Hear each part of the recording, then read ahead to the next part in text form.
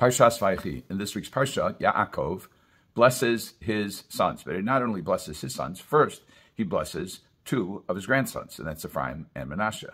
Let's read the verses inside and then try to figure out why this information is where it is and what else we might learn from it. So we're talking about Perek Memches, and this is Pasuk Hey. That's 48:5. V'ata, and now, Shnei vanecha hanoladim lecha be'eretz Mitzrayim. Your two boys who were born to you in the land of Egypt. Ad bo'i elecha Mitzrayim, until I came, meaning before I came to Egypt. Liheim, they're mine. Efrayim u'Manasseh kiruvain v'Shimon Yehuli.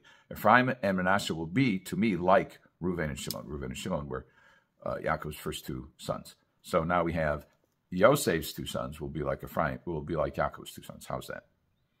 And why specifically? Moshe Usher Olovich asked me a question this week in Shul. Why specifically Reuven and Shimon? Then you have another question, which is that there seems to be extraneous information, it's accurate information, but it doesn't seem to be pertinent here, which is Yaakov says your two boys who were born in Egypt, and then he further qualifies by saying, Ad bo'i elecha Mitzrayim, until before I joined you in Egypt. Why is that important? Why is it important to point out that they were born before Yaakov got there? Next, we have this question of Yaakov switching his hands in order to make sure that his right hand goes on Ephraim and his left hand goes on Manasseh. And one would have thought, and Yosef thought, that it should have been reversed because Manasseh was the Bechor. Manasseh was the firstborn, so he gets the right hand. It's a convention. So let's talk about how brachos work, first of all. I don't really know how brachos work. What I do know, however, is it's evident from the verses that brachos aren't just some kind of magic that create whatever new reality you want, but they build. They build on what's there. Otherwise, it wouldn't make any difference who Ephraim and Manasseh were. That Ephraim is going to be, he may be the younger, but he's going to be bigger, and Manasseh will also be blessed, which is all of what Yaakov says. But what difference does it make? And this goes back to before. This goes back to when Yitzchak is blessing Yaakov and Esav, and there's this whole big deal about this one's supposed to get the bracha. No, that one's supposed to get the bracha. Well, again, if the bracha is all-powerful and can create a new reality, then what difference does it make who you give it to? You give it to somebody and say, poof, you're Superman. It doesn't make a difference if he was capable of leaping tall buildings with a single bound before he got the blessing. If the blessing is powerful in that way, then it can make him anything you want him to. So obviously, the blessing develops something that's already there. So what's already there? So we have a little hint to it when Yaakov talks about Ad bo'i elecha Mitzrayim, until these children were born before I came to Egypt. Why is that important? Well, everybody else was raised by Yaakov. And Yaakov had reason to believe, and it's confirmed later when he gives them the brachos, but he had reason to believe that those who are under his sphere of influence would act in a certain way, would conduct themselves in a certain way, would transmit the Masorah, the tradition, in a certain way. But Ephraim and Manasseh were born and developed to at least a certain extent before Yaakov was even in the picture. They grew independently of Yaakov. As a matter of fact, Yaakov Kaminetsky points out that from the names that Yosef gives, we can see something about either the techunos, the character, the predilections of the boys, or at least Yosef's disposition about them. He says, it says, Vayikra, this is now in Perek Mem Aleph, Pasuk Nun Aleph, that's 41:51. Going back to Parshas Cited, it says, Vayikra Yosef Hashem HaBechor Menashe. So Yosef called the name of the oldest, Manasseh, which we know is reflected here with his confusion, with Yosef's confusion that his father would give the first, presumably the Bechors, the firstborns, bracha. He gives it to the secondborn. So why does he name Manasseh Manasseh? Ki nishani Elokim es kol ha'maliv es kol beis avi. Because God has allowed me to forget all of my travail and my father's house. So he's still dealing, Yosef still has his father's house, has Yaakov's house in his mind when he's naming Manasseh. How about Ephraim? The name the second he called Ephraim, Kifrani Elokim Be'eretz Ani, because God has made me fruitful in the land of my suffering.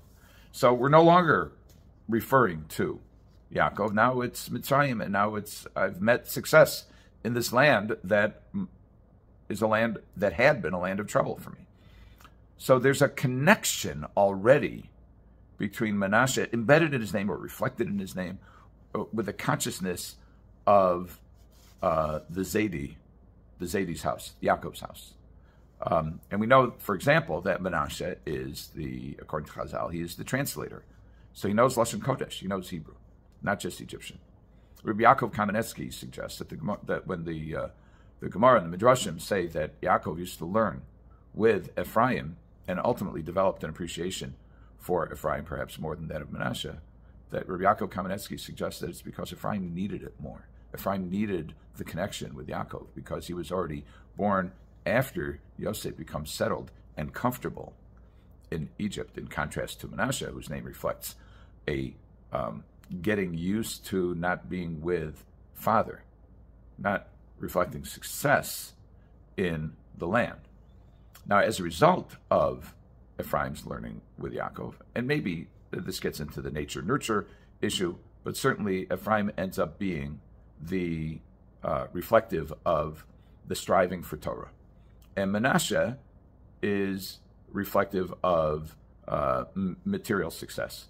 And Chazal talk about this almost like what would have been, had Esav stepped up to the plate, what would have been Yaakov Ish Tam Yoshev Alim and Esav Ish Yodei Cited, that Yaakov would have been the inside guy, the person who holds on to the Masorah, who learns the Torah, who masters the tradition, keeps it rock solid, and Esav was to have been the outside guy. That plan didn't work, but now we have Ephraim and Manasseh, which, according to Rav Shimon Schwab, those were their roles.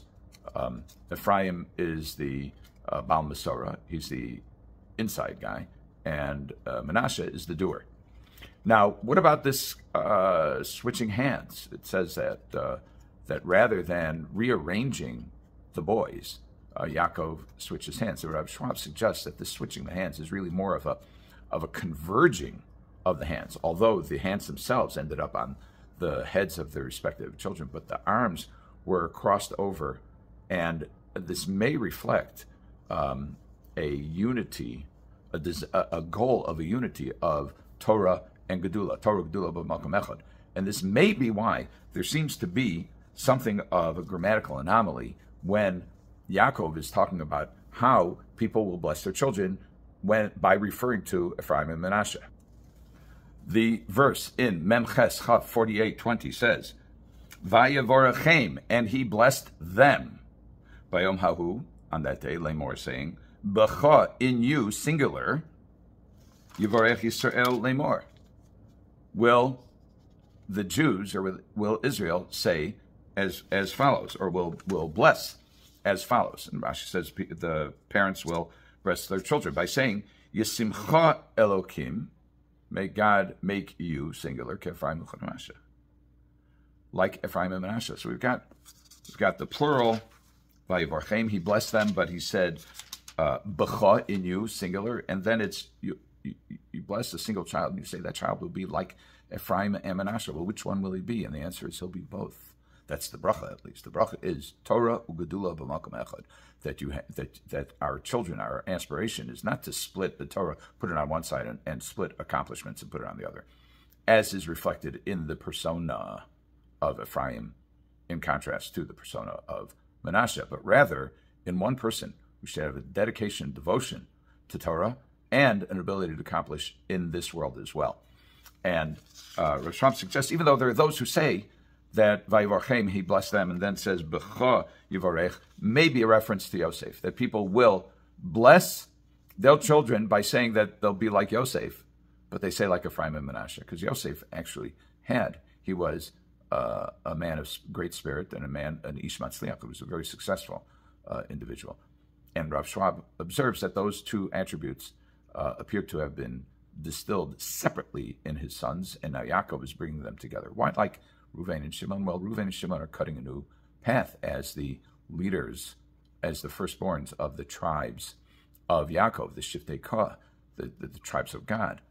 And in a sense, we're now in the next stage of development, which is that we have to assure that even when we are in foreign lands, even when we are be'eretz ani, even when we are in the lands that are not always hospitable to the development of Yiddishkeit, of Judaism, but nevertheless, there is an adaptation to the exile, to the Golus, and this is similar to Pshat I heard, I believe, from my Rabbi Vayechi about why